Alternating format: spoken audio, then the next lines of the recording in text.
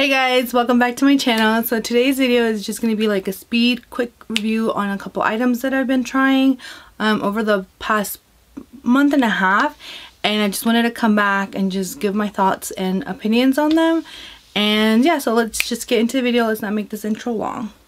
Okay, so I'm going to go through the things that I tried on that video, trying new like makeup with BoxyCharm and stuff. I'll link it up here below and you can click on it if you want to see that video. And I'm just going to go through those items pretty quickly. The first item that I'm going to go through is the eyeshadow palette. I had two eyeshadow palettes, but I went with this one that day. And this is a Too Faced Palm Springs palette, and this is what it looks like. To be honest, on this one, I only tried it that once. And I know you're supposed to try a palette more than once, but I tried to like pick this up and like be inspired by it. But one, these are colors that I already have, and two, the way it performed in that video was like pretty much atrocious, really bad.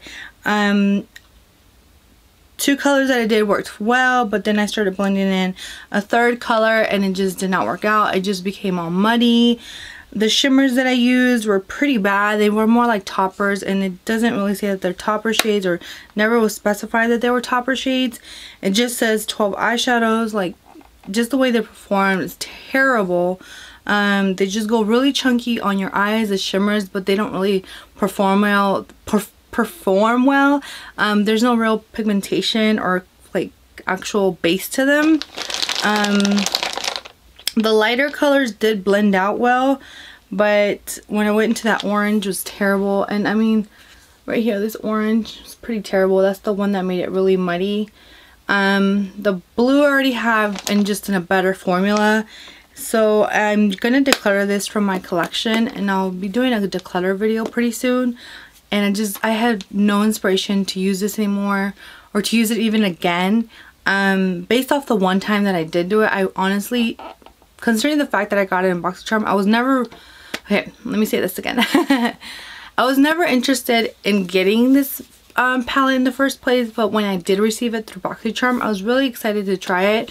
Not only because it's a really pretty palette, but I never tried Too Faced eyeshadow, and to try this one and the experience that I've had makes me never want to buy another Too Faced eyeshadow palette, to be honest. So unless there's good reviews on other ones, but this one, not so much. That's just, like I said, that was just the one time. I'm not gonna lie. I've tried it so many times. I haven't, and I just don't feel inspired to try it again. So I'd rather have someone maybe use it for colors that they don't have. The mattes were okay, except for that orange. But well, yeah, no, I don't want to try it again, to be honest. Okay, I also tried in that, okay, let's see what I tried. Hold on. Okay, so in that video, I also tried the Milani Cheek Kiss liquid blush, and I've tried it a couple more times since then. And the thing about this one is, you can put it on under powder, but you can't put it on over powder. I felt like it lifted my foundation and my powder. I tried to make it work as best as I could. But definitely I would only wear it like on a no makeup day. And the thing that I do love about this is the pigmentation. It's not heavy, like it's buildable. So the first time you put it on, it's going to be very sheer. Like I said, no makeup day would work fine, or if you want to put it on underneath powder would work well. I still want to try it. I really do enjoy this formula, the fact that it's buildable. And I will try the other colors because this one's actually really sheer. It's the Nude Flush. I would try other colors just to see what it looks like. Let me show you when you blend it out. Like, that would be like such a perfect no makeup look right there. But it's a very soft formula. I do enjoy it. And it kind of leaves like a dewy finish. But I would have to like purchase the other colors, see how they work, because I really do enjoy it, the formula. I just don't recommend it for like so I don't recommend it for over powder. Like, I lifted it a little bit, so maybe not the best one out there. if you want to put it over. I would say the Flower Beauty performs a little better, but the Flower Beauty cream blushes are a little bit too pigmented at once. Like even if you just put that same amount that I just put for that, it would be way too intense. Okay, so the next item that I did try, I believe, yeah, this one was the e.l.f. Hydrating concealer. Really enjoyed using this concealer. It's not as full coverage as the original Camo concealer, but you have sacrificed the coverage for hydrating, so you could use this as an everyday concealer, and or you know, just build it up a little bit. I would recommend not building it up too heavily because it starts to look cakey. But if you build it lightly, like slowly, then it looks more natural, or at least not cakey. The shades that I got were light beige and medium peach, and these are more true to color on the through the bottle than the Camo concealers, because the Camo concealer dries down a little darker. But I do enjoy the formula. It does really hydrate your under eyes. It feels hydrating. It doesn't feel really drying. Like I said, I think it's a great everyday concealer. But if you want more of that full coverage glam look, you would go with the Camo concealer. Another thing that I purchased that day, I didn't get to try, was the Pretty Fresh concealer from Colourpop, and I had to go exchange it if you watched that video. I love this concealer. I didn't get it as soon as it came out because there were reviews about people like having mixed thoughts. I was like, oh, do I really need another concealer that I might not like? Let me hold off on it. And I'm glad that I saw it and I also wasn't sure about the shade, so that was another thing that deterred me from purchasing it from like online. But I'm glad that it was finally at Ulta and I was able to, you know, test them out and see what shade I was. And the shade I'm in is 50W. And I absolutely love this concealer. It's another hydrating concealer, everyday concealer, but it looks so good under your under eyes. It's like, looks so amazing. I've learned a couple tricks, or taught myself a couple tricks with putting on concealer and making it look more natural. But yeah, I'll be doing a video on a couple tricks that I've learned on that. But yeah, like I was saying, this is a really good, another good everyday concealer. I love it. It's really nice. The coverage is pretty full actually, considering that people were saying that it wasn't really full, that the original one is a little bit more full coverage. I thought that this was pretty full coverage, and I mean, I don't have that dark of under eye circles too, so that might be another you know, personal preference thing on me too. Even though I do have oily skin, I prefer a more hydrating concealer just because I like to keep my under eye area hydrated. It's just something that's my personal preference.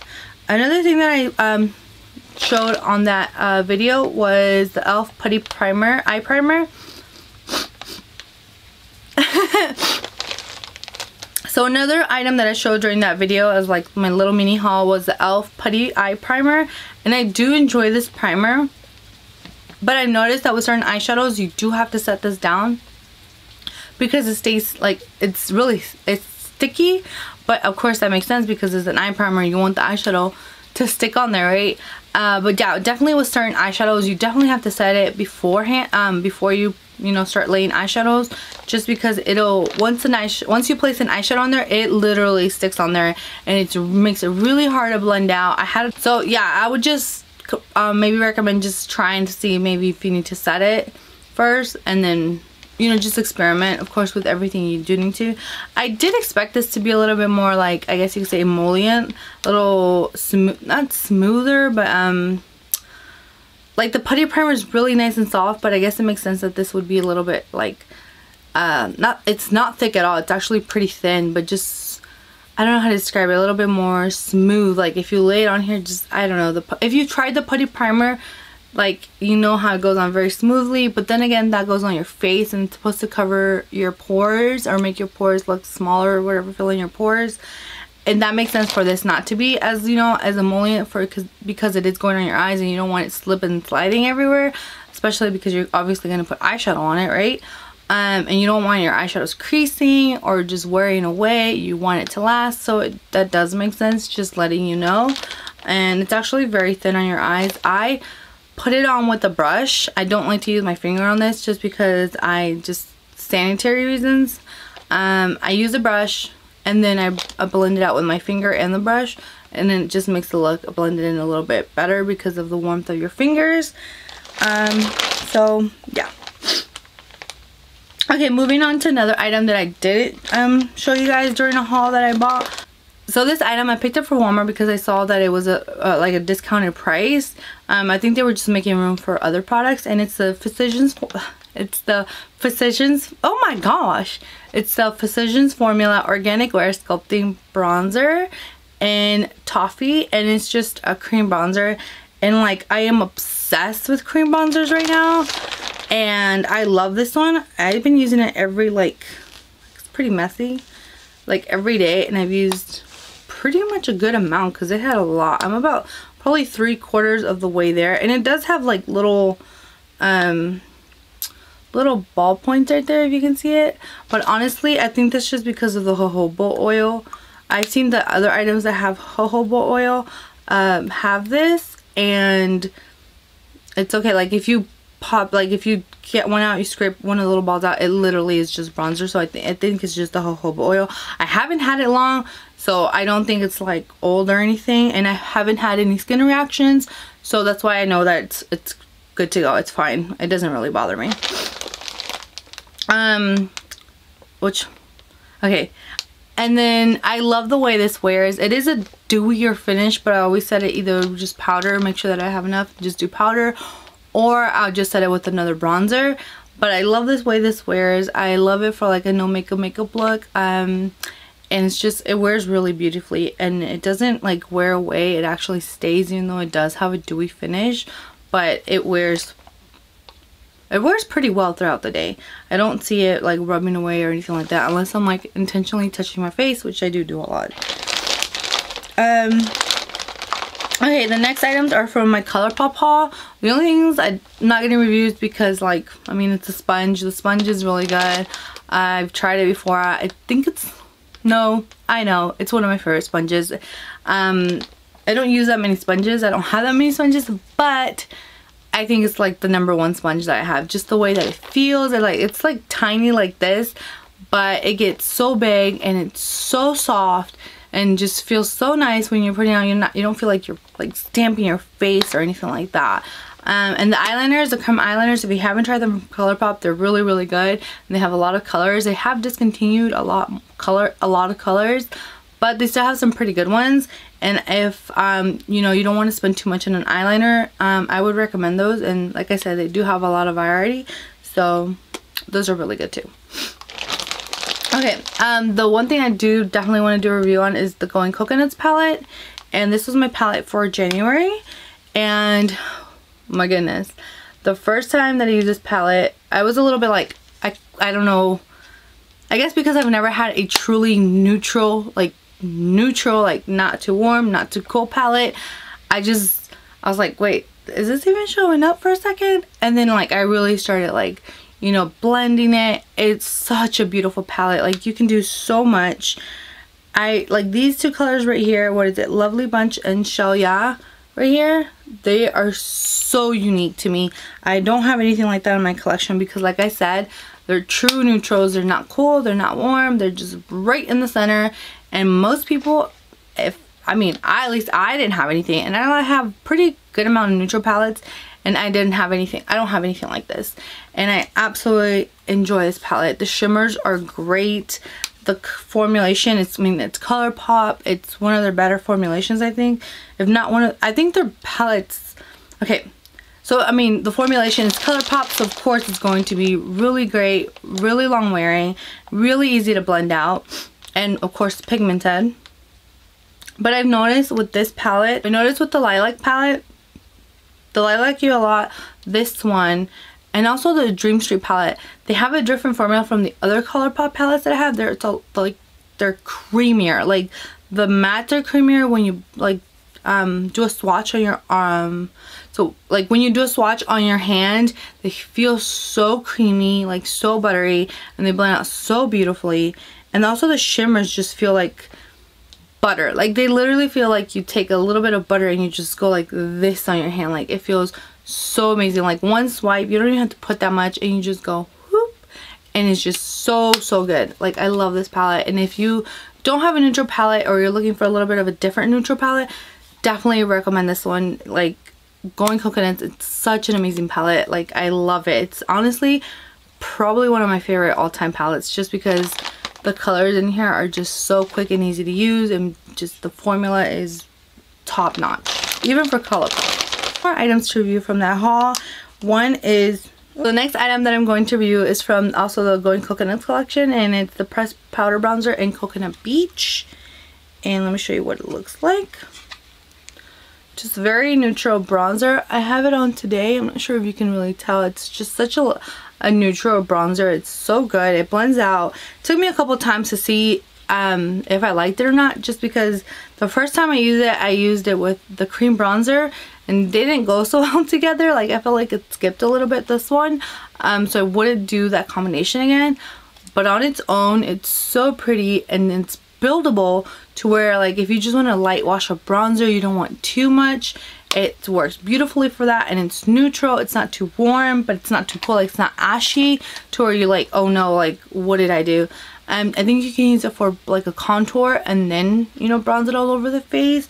And just pressed powder, the pressed powders, like as far as the bronzer goes, I've never tried them, but it's actually really good. And I think I would definitely purchase another one, but I think I'm good on bronzers for now, considering that I put basically 2 new bronzers into my collection. The next item is the next item is from the last collaboration that Kathleen Lights did with Colourpop, and it's the pressed powder blush, and Lunar has it.